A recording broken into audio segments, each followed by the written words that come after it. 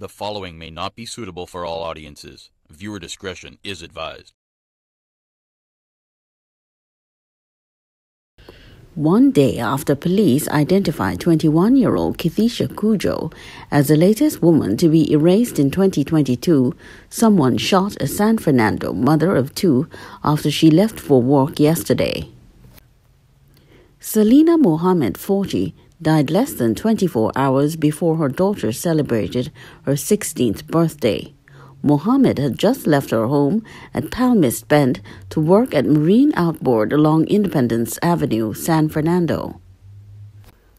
Police said that at about 8:05 a.m., her silver Nissan Wing Road wagon was observed a short distance from her home at a standstill, with a male person standing on the roadway close to the front passenger door.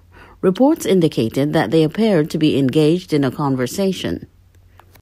Police said that as Mohammed's vehicle suddenly sped off, 3 loud explosions were heard, and the assailant ran along the roadway and entered another vehicle which drove away. Residents found Mohammed slumped in the driver's seat. It appeared that her car had rolled into the wall after she was shot. Superintendent Sean Dilpole and Inspector Maharaj led investigators from the Homicide Bureau of Investigations Region 3. Investigators initially suspected a robbery as they could not find Mohammed's handbag containing her identification cards, but are also searching for other leads. They said it appeared her assailant stood outside the car and shot her. St. Margaret's police officers delivered her purse to her home, reporting that someone had found it in Claxton Bay and dropped it off at the police station.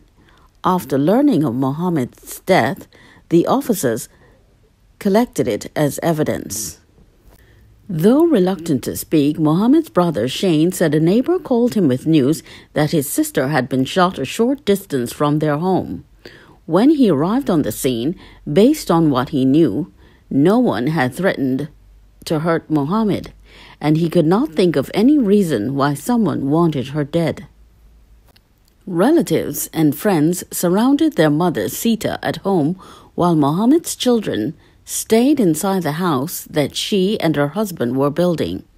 Sita, a United National Congress UNC activist, was too distraught to speak. She sat mournfully outside her home as relatives prepared for a wake. Opposition Senator Jahanti Lakshmadeel, who lives in the community, reported that she had heard 3 explosions while engaging in a virtual court session but did not know there were gunshots. Lakshmadeel later saw news of the homicide in the community WhatsApp group chat. She said the neighborhood was traumatized, as residents were used to petty crimes, but nothing as heinous as someone being erased. It seems as though there was someone who ambushed the deceased this morning. A young woman very sadly lost her life this morning going to work. Her family, of course, is very distraught, and the neighborhood is very traumatized because it is close to all of us where we live. It is a very quiet neighborhood, not something that we usually have, Lakshmadeel said. Neighbors are now discussing crime in San Fernando and are considering paying for private security to patrol the streets with the increase in gun violence.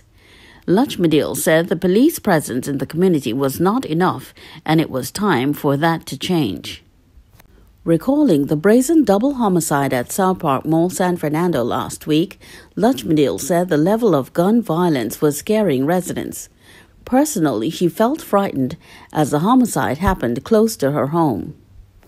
The prevalence of gun violence, it is becoming a little too prevalent, and I think the residents are now starting to feel like it is literally at their doorstep. That time of the morning, a lot of people would have been coming out to work and driving out. This car that these assailants would have been driving could have just passed by any of us coming in and out of our houses this morning, so it's scary, said Lakshmadeel.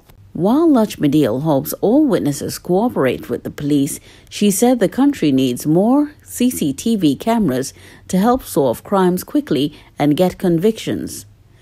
She said the UNC has been raising the issue of contracts for CCTV cameras, and while the government delays, citizens are being erased. And while women continue to fall prey to homicides, Lachmadil said the government legislated the use of pepper spray, but women still do not have this protection. Councillor of Less Efforts West, La Romaine, Rishi Balram Singh, said criminals have no regard for lives. Balram Singh, who knows the family, said the government was spending $30 million on Carnival, but should allocate this money to the police service to increase its crime-fighting capabilities. We are investigating the granting of firearm user licenses for those who are trying to protect themselves because the government is not doing it for them.